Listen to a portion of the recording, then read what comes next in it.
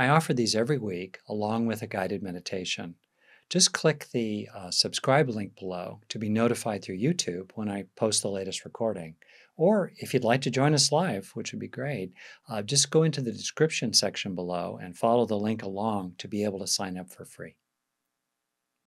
I hope that meditation was helpful for you. I enjoyed it. And it illustrates the topic I hope to get into, which is, why do we take in the good? And as Kathleen O'Day asked me, related to what I talked about in our kind of informal beginning before our formal beginning at 6 p.m. Pacific Daylight Time, I was talking about the balance or the difference between chasing the ball in a compelled, driven, craving sort of way compared to frictionless productivity, my silly but maybe descriptive phrase for an alternative way of being in which we are being productive without rubbing up against reality along the way, even if some of what we're experiencing while being productive is perhaps unpleasant. Maybe we're tired, or we've got to kind of deal with a difficulty or a person with a difficulty.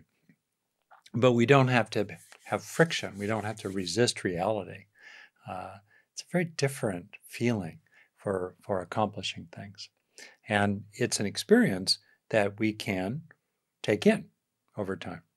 So I want to talk with you about taking in the good, which you know is a phrase that I use routinely. And why do we do it in a deep way? And then what I want to do in future meetings here, after we lay this as a foundation, is in the 7 weeks that I'm here, 7 weeks that follow, to explore the 7 factors of enlightenment, the 7 factors of awakening laid out in the Buddhist path, and use the notion or foundation of taking in the good as preparation or a skillful means when we get into each of those 7 themes, which are investigation, mindfulness, energy, tranquility, concentration, and equanimity. And I know there's another one that's going to come to me in just a minute here. Oh, bliss. I forgot bliss. How could I possibly forget bliss? Anyway, those are the 7, and we'll be exploring them later on.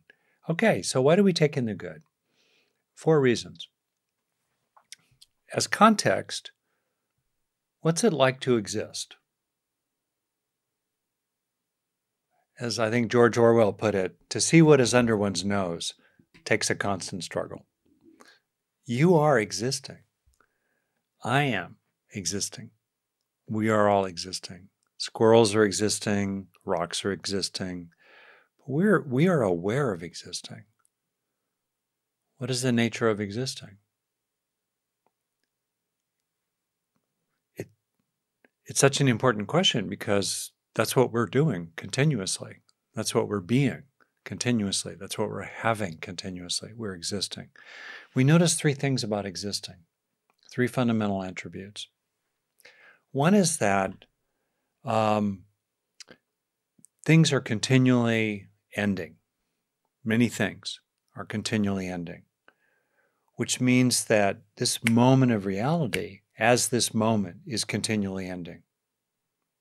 It's passing away. It's impermanent. It's transient, this moment of reality, because many things in it are changing. They're ending. A second thing that we notice, though, is that many things are arising. The next moment arises. This moment passes away. The next moment arises continuously. And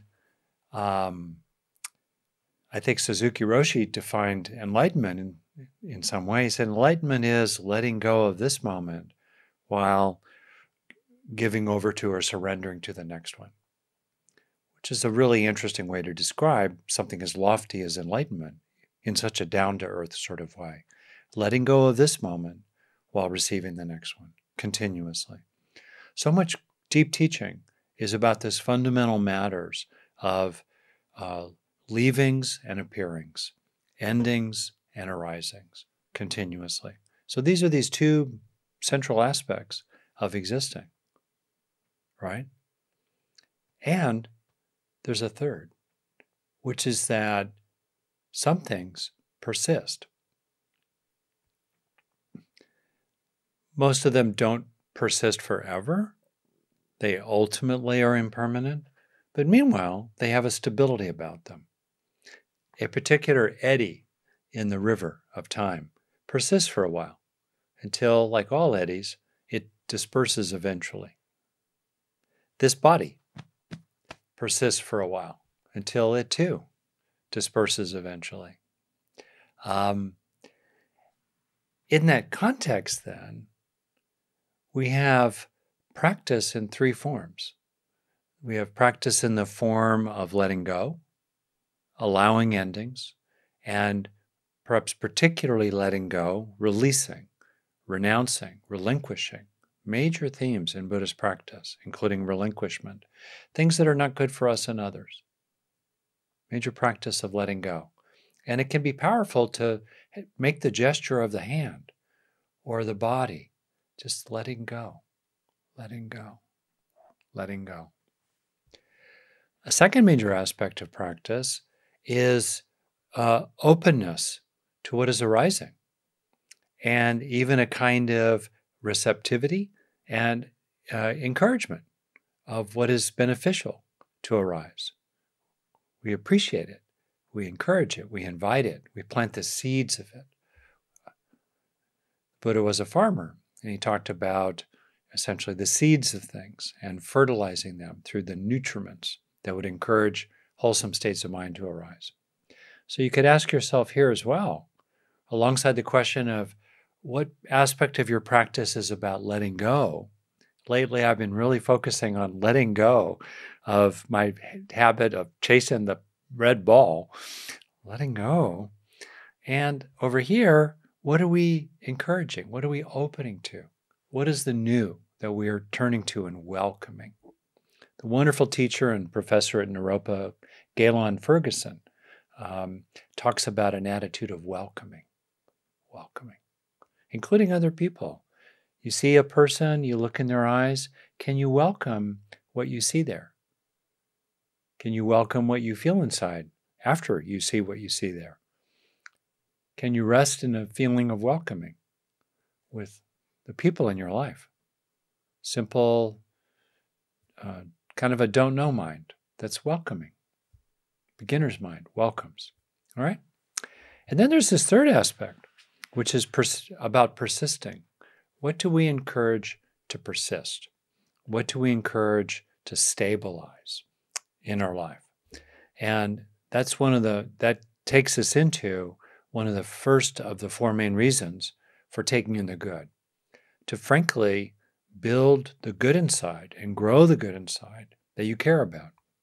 So what I mean technically about taking in the good is helping experiences leave lasting traces behind in the physical structures of your body, so that you move from states of happiness to trait happiness. You move from states, experiences of lovingness or gratitude or grit or determination or self-compassion or commitment to justice. You move from these experiences into developing trait happiness, trait grit, trait compassion, trait commitment to justice. Right? So in this challenging world, we need to build strengths inside. You know, I was talking with my wife earlier today, and to put it really kind of bluntly, I was telling her I was going to be exploring why do we take in the good? And I paused and I said, well, partly it's because we are dying. We need to take in the good to build up, resources inside, capabilities, skills, inclinations, moods, attitudes. We need to take in the good to grow the good inside ourselves. And as you may know, the brain has a bias in that it learns rapidly from painful experiences and slowly from positive ones, even though most of what we want to grow inside ourselves involves positive experiences. So we can help our brains by deliberately slowing down to stay with whatever you want to cultivate. to stay with, as we did during the meditation, the sense of openness and warm-heartedness and a kind of sweetness, a sukha, a contentment. That's the first of the 4 reasons. We want to grow the good. It's okay to grow the good. Some people, I remember a dinner conversation I had some years ago. My friend set me up, who shall be nameless, and I was with a bunch of people who were deeply committed to a kind of non-dual, choiceless awareness orientation, and it was almost unfathomable to them why it would be helpful to deliberately take in the good. And yet, throughout Buddhist practice, throughout the spiritual and wisdom traditions of the world, throughout the secular traditions of coping, resilience, and well-being, there's an enormous emphasis on stabilizing and growing various character strengths, various virtues, various factors, various qualities inside that help us be happier and help us function better and have more to offer to other people. What I'm talking about here in terms of, in Sanskrit and Pali, bhavana, cultivation, is just completely central to serious contemplative practice. It's okay. It's okay. It doesn't violate mindfulness somehow to help your experiences leave beneficial residues behind. That's one reason. A second reason to take in the good is to heal ourselves.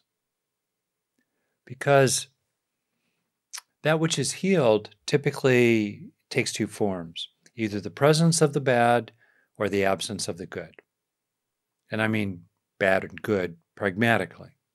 So presence of the bad might be times we were yelled at when we were young, or bullied, or scared, or even traumatized. Maybe the presence of the bad is, the internalization of systemic forms of oppression that are structural in society that become internalized over time, on the one hand. And on the other hand, we want to heal the absence of the good, because for many reasons, including the fact that the absence of the good, the absence of love, the absence of feelings of worth, the absence of opportunities for agency and efficacy and potency and a healthy power, the absence of opportunities to contribute and to have your talents really used, the absence of those things, the absence of others who can receive your love, that can use a lot of healing as well. So we take in the good in the second major reason for doing it, because we can bring in experiences that are natural soothers, natural medicine, natural balms for the presence of the bad, for, we could say, that kind of a wound. So for example, if there in your history as a child or as an adult are painful feelings of worthlessness, well, an alternative to that that's well matched to those feelings of worthlessness is the natural medicine for them would be experiences of worth today. Through many means, including the sense of being with others who value you, who appreciate you, who like you, who find worth in you, who choose you, who are present with you in a caring way. That can be taken in. You can also have a sense of your worth, maybe simply directly observing your good intentions, your capabilities, your contributions, or maybe just a sense of your deep, bone-deep, inherent worth, innately, your bodhicitta, underlying Buddha nature inside you, true nature. And so, as you may well know, in my material on linking, which is not something I invented, I've just tried to describe it in a very essential kind of way. When we do what I'm describing to heal ourselves, we're aware of 2 things at once. We are bringing in what we long for. We are bringing in the medicine that we need that's matched to what's been hurting. And we're aware of both of them at the same time. In the foreground of awareness, big, that which is really beneficial and well matched to the wound. And then in the background, off to the side, that old pain. Keeping the positive experience, the positive beneficial material big, and not getting hijacked by the old pain. And you can do much the same to heal yourself if, in your case, like me, it's not so much that bad things happen to you, is that there was a dearth, an absence, a thin soup of good ones that, or especially that were internalized. There may well have been various good facts in your life, but if different factors or processes got in the way of the internalization of them, as they did in my case, then you end up with what I would describe for myself as a big hole in your heart, an empty, longing, hurting place there. And so there too, what do you long for? If you long for feeling cared about, can you look for opportunities today to feel authentically cared about? Even if it's not $1 million experience, even if it's not, soulmate, life partner love, which of course would be wonderful to have, but still, there is some caring for you. Can you feel it? And while feeling it, be aware of that empty, longing, hollow place inside into which that current experience, the next experience, again and again and again, of what you long for can go into you. So you finally get the heart food, the soul food that you should have received and should have internalized when you were young, but just didn't. And now you can do that. So that's the second reason why we take in the good. We take in the good to heal ourselves. It's medicine. Very often we push away what we most long for and that which would most heal us.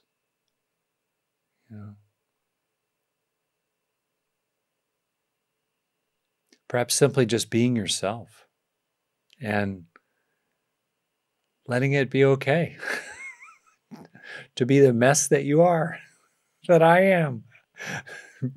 Letting it be okay to kind of be a mess, a hot mess, as it were, even.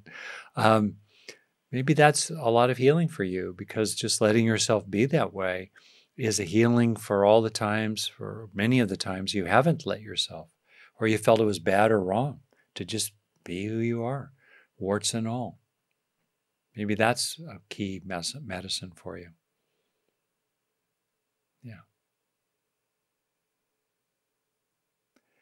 And then there's a third reason, which is right at the heart, at the fulcrum of Buddhist practice, as I understand it, in certainly early Buddhism, the central teachings kind of straight from the Buddha. It's how to exist with life, which is unstable. Living is unstable. Living includes painful experiences, and living includes the fact that pleasant experiences end. These are facts of existence. How do we live with them without adding craving? Without adding craving. How do we do that? In other words, in terms of the structure of the Four Noble Truths, how do we live with dukkha, the first noble truth, which is not yet suffering? It's simply a kind of inherent instability in living, the fact that there are sometimes painful experiences and pleasant experiences end. These are the three attributes of dukkha, the first noble truth. How do we live with dukkha without adding tanha, the second noble truth, routinely translated pretty accurately as craving, based on something missing, something wrong? The root of the word for tanha is thirst. Something's missing, which then initiates biologically a drive state, and we chase the ball or other kinds of things. So how do we help ourselves increasingly abide in this life in a full way, fully engaged, as most of us as householders, not as monastics, committed, hopefully, to, contributing where we can, enjoying what we can, and helping where we can, others and the world altogether. How do we do that without getting sucked into the biologically driven habits of craving? Deep, profound matter. And there are many, many teachings in the Buddhist tradition about how to do that. And I want to highlight one here that is the third reason to take in the good. Because when we take in the good, in other words, when we allow an authentic, always authentic experience of, let's say some version of peacefulness, calming, centering, feeling strong and capable, even if we're dealing with challenges. When we have that kind of an experience, or other forms of taking in the good, we start to feel like our needs are being met in the present. And as we repeatedly internalize experiences of needs met in the present, we start moving from experiences of needs met in the present to a trait sense of needs met enough in the present. We start moving to a trait sense of enoughness, all rightness, and a resting in love. That naturally starts to happen. And as we rest increasingly in the felt sense of needs met enough in the moment, through taking in the good again and again and again, the basis for craving gradually fades away. Nothing is missing. There's no imbalance. Nothing is wrong in the present. Now, the present may well include pain. It may include injustice that you're trying to do something about. It may include the need to set a boundary, to stand up for yourself. But on what basis? On the basis of things that are missing and wrong, deficits and disturbances, thus initiating craving and suffering and harm? Do we do it on that basis? Or do we pursue our aims? Do we deal with challenges? Do we draw boundaries? Do we assert ourselves with others on the basis in the present of feeling already enough, basically all right, and rested in love? Changes everything. And as we repeatedly take in the good, the biological basis, the actual basis for any kind of craving fades away. That's the third big good reason to take in the good. And it's been one that's been extremely interesting to me personally. And you can just watch it. You can be mindful of more or less craving, right? So more craving, more contraction, more sense of pressure in the body, more sense of me, taking it personally. All these are indicators. All these indicators, okay? And then watch that sense of craving as you start to feel calmer and safer. 3 basic needs of all animals: safety, satisfaction, and connection. So you start to feel that your need for safety is being met enough in the present. That driver of craving fades.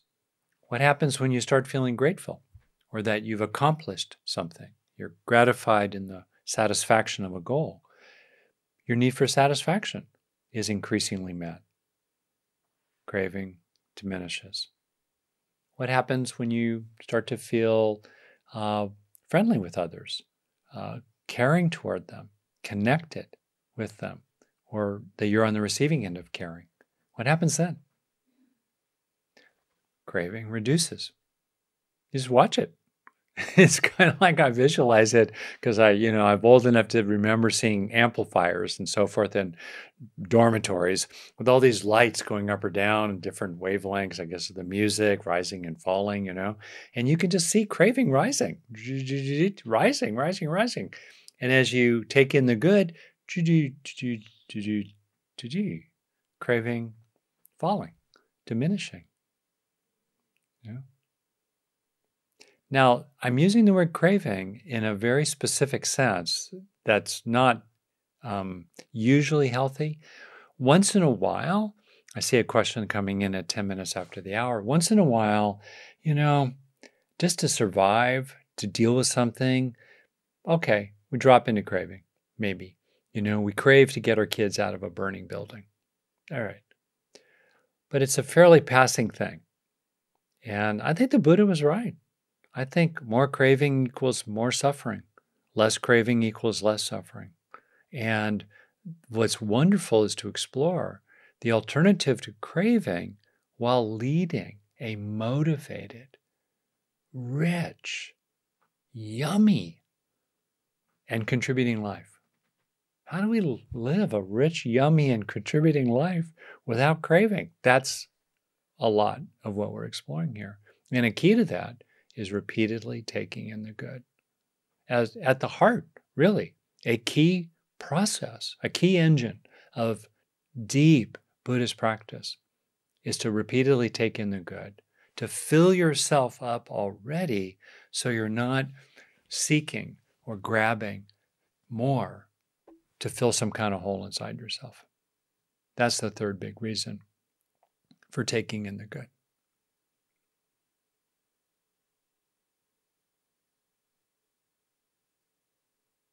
I think it's a huge mistake that many people make in practice to push away the good because they're afraid they're going to cling to it. Actually, when we really take in the good, we stop clinging to it because we already got it.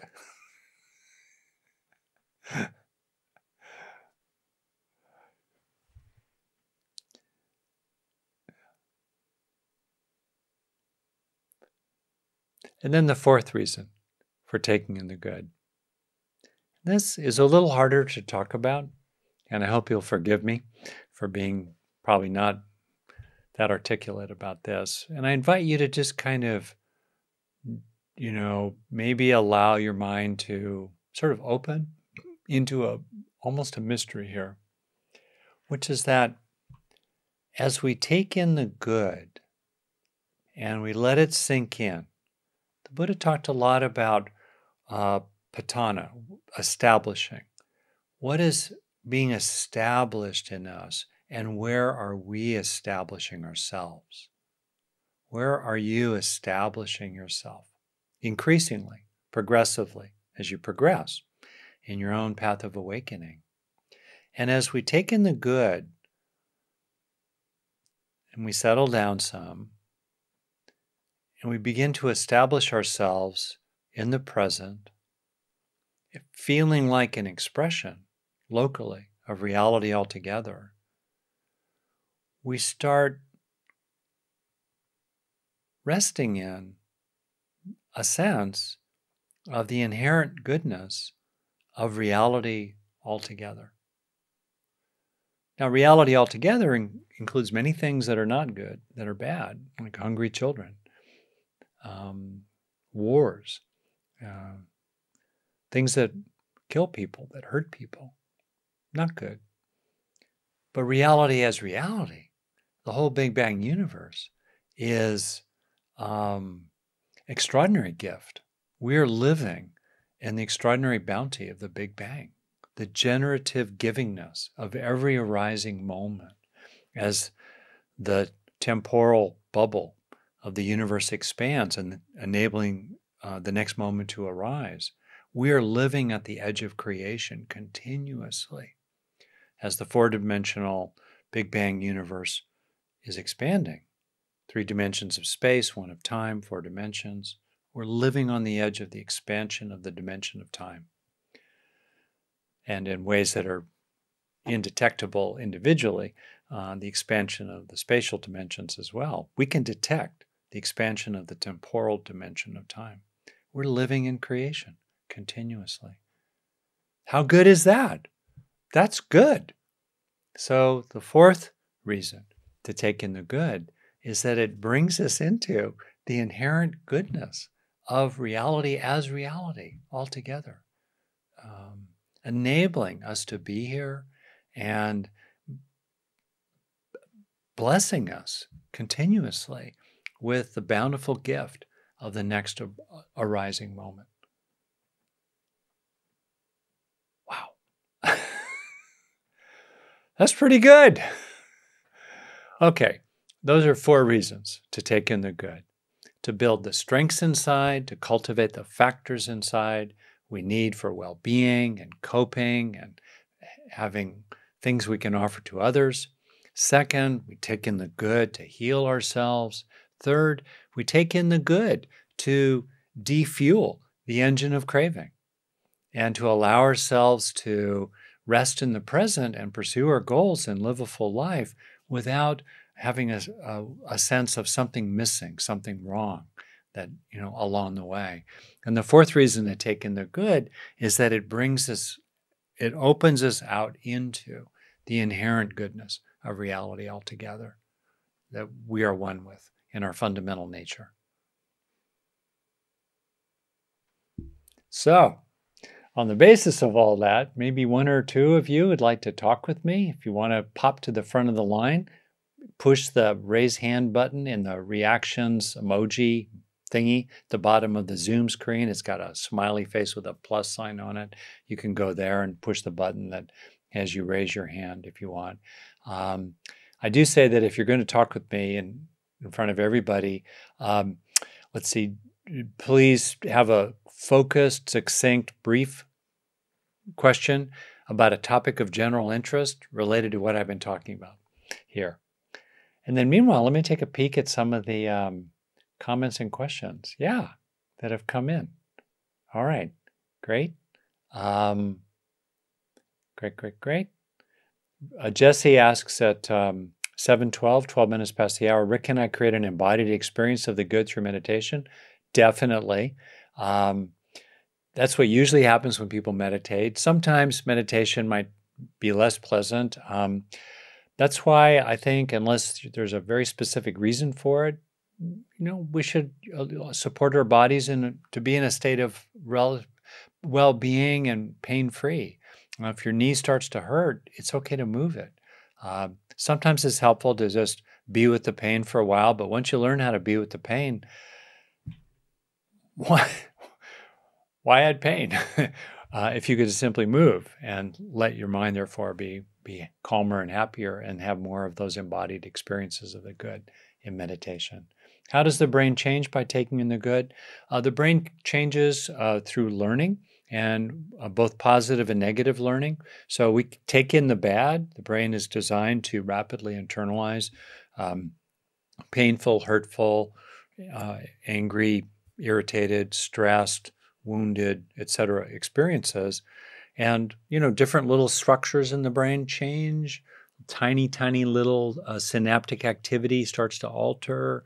Little tendrils start to grow, connecting other neurons with each other. I mean, the mechanisms of neuroplasticity are multiple. Probably well over 24 have been identified so far.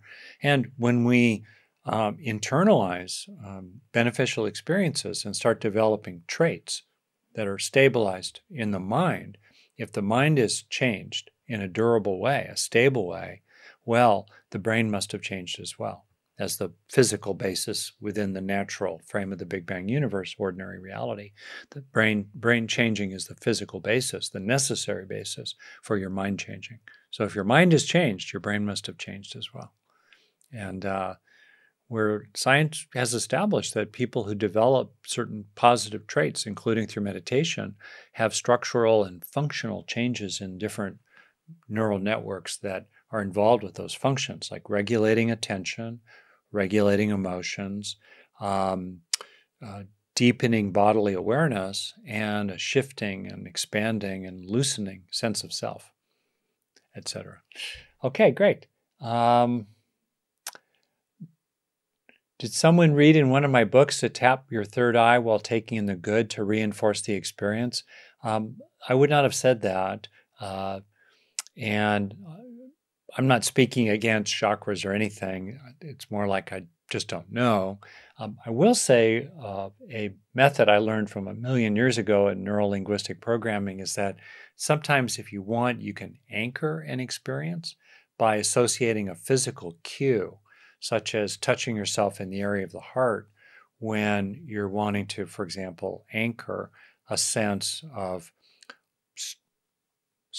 being strong-hearted, like open-hearted while also being serious and determined. For example, I might have said something like that.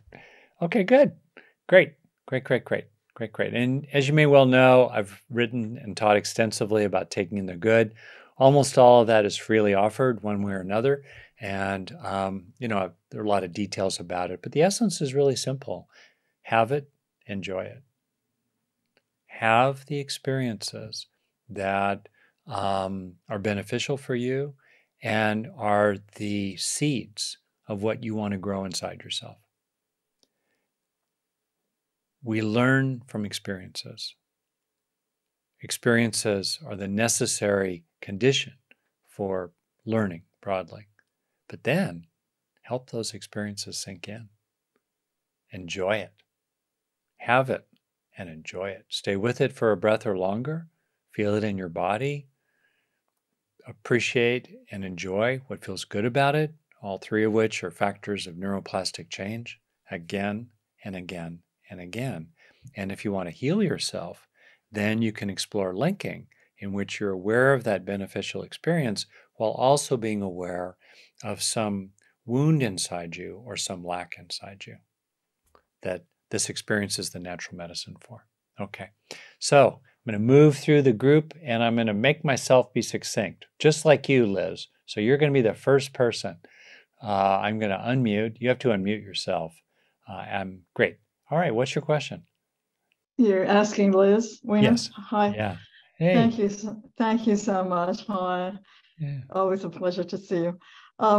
I am a person, I'm an elder, and I've been working with my wounding for many, many years through therapy and spiritual practice. Yeah.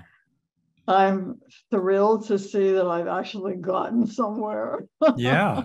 Yeah. And my favorite line is, "I'm glad I lived long enough to see it." Hey. Hey. But what's your question? Yeah. Yes. What about the wounding? The trauma. I see your question here in the chat. I'm still reaching my toe out to see if it's there. Yeah. Constantly checking. Yeah. What does one do with that?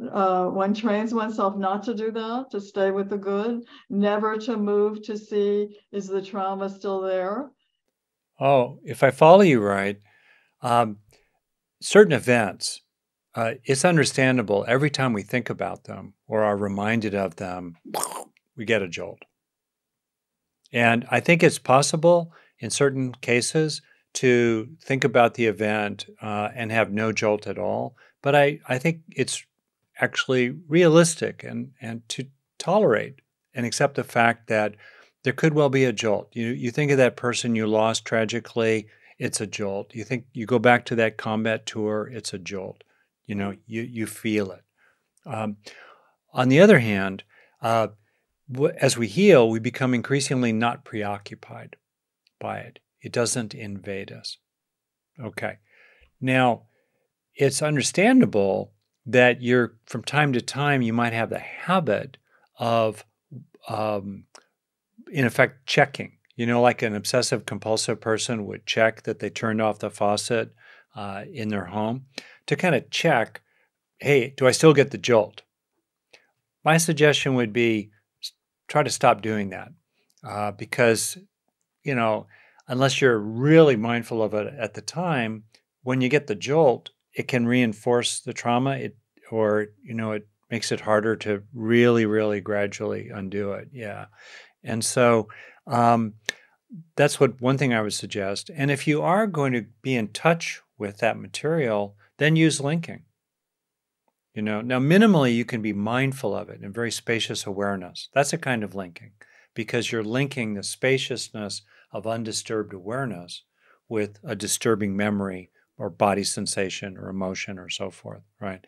But generally, my view is that if a person can be aware of the trauma material while also being aware of something beneficial that's bigger than the trauma material, where the bulk of their attention is resting on the beneficial material with the trauma material off to the side, if you can do that without a therapist present, why not do it? Why not help yourself in this way? As long as you don't get hijacked by and sucked into the trauma. And if you do, just drop it and focus only on the positive. Okay? Yes, this is a choice. It totally is a choice. And you want the good to win.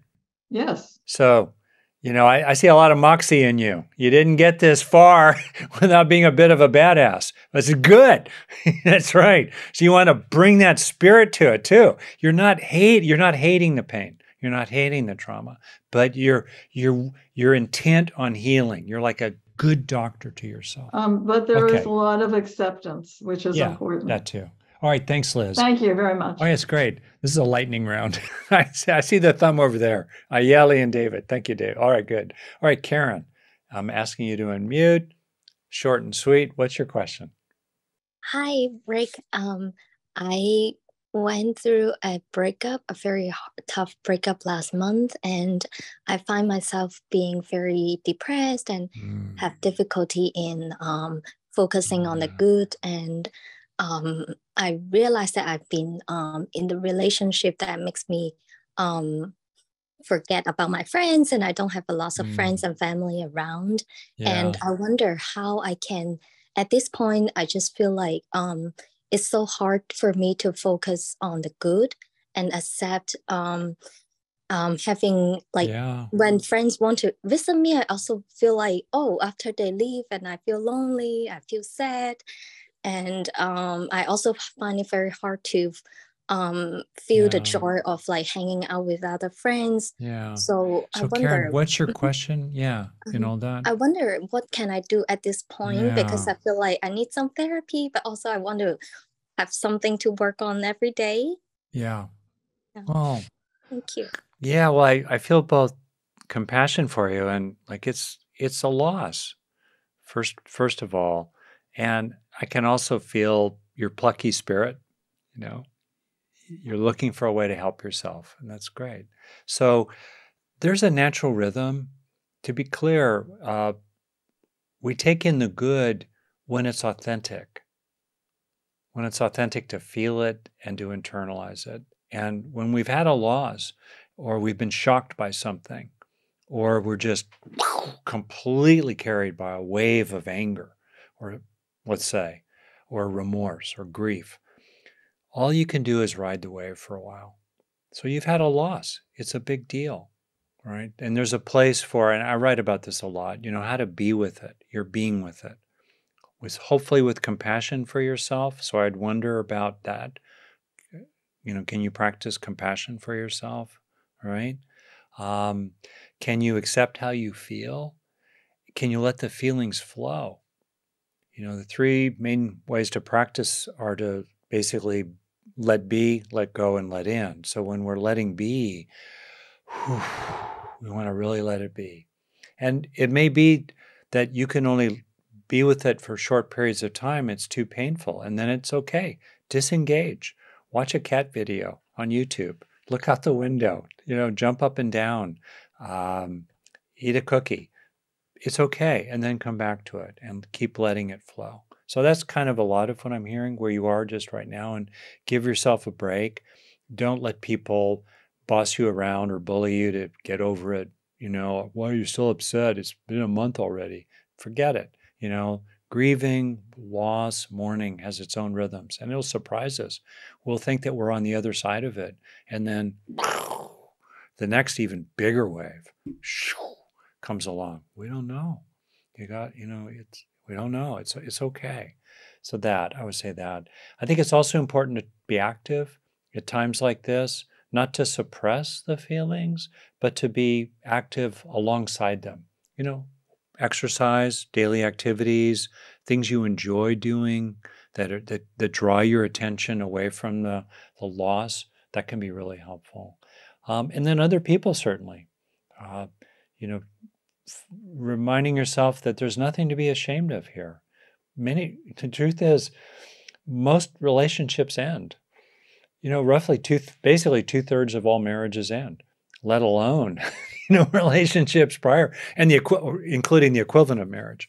You know, and so there's nothing to be ashamed of. It's okay. You can have your head high. That would be another thing I would offer. We tend to, it's like, we curl over, maybe we're a little ashamed, a little inadequate, or a little embarrassed, maybe embarrassed about how we feel.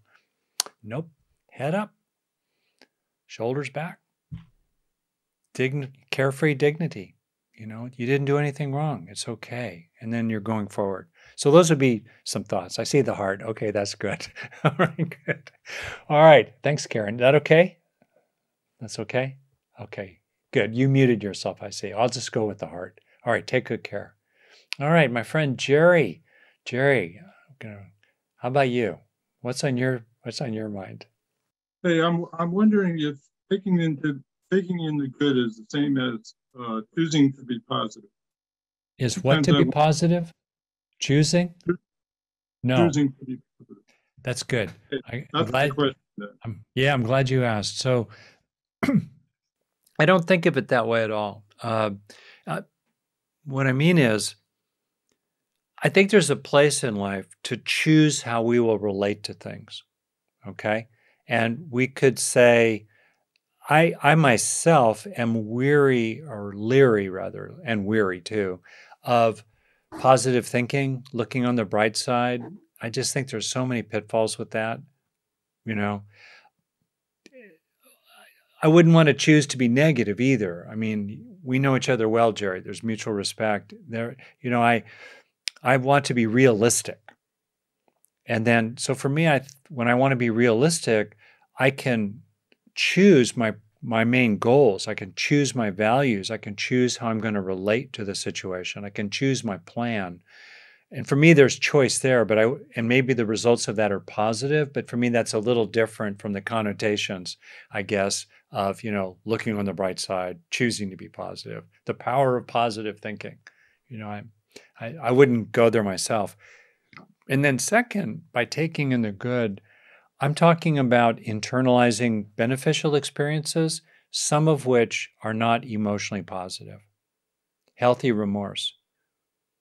The sting or wince of healthy remorse, to let it land so you never, ever do that again. That's helpful.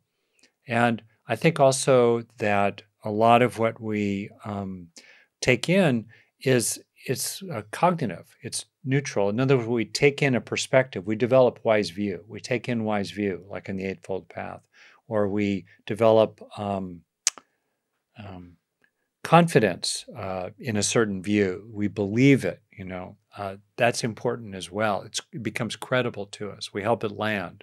A lot of practice is helping yourself believe things that are true and good for you that are hard to believe, like that you're a basically good person. I guess so. That's what I would say, and hopefully that's helpful. I think of taking in the good as fundamentally about being kind to ourselves and supportive. Life is challenging and stressful and difficult, and we need help. There's a humility in taking in the good that says, I am dependent. I need to eat. I need to breathe. And I need to eat and breathe psychological nutrition, right? I need it. It's okay to be needy. We are needy. Embrace our neediness. We need the good, right? Anyway, hopefully that's helpful. Yeah, thank you all for hanging in there. And why don't we just take 3 breaths or so to kind of take in the good of practicing together. I see your faces. You see my face. I see your names. I see you're here. You can see each other. We are here together.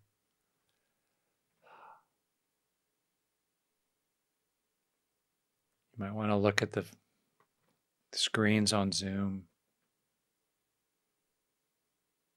We're practicing together. You can see the residues of suffering in people's faces. You can also see the residues of love. Commitment to practice. Longing for truth and happiness. So, thank you very much.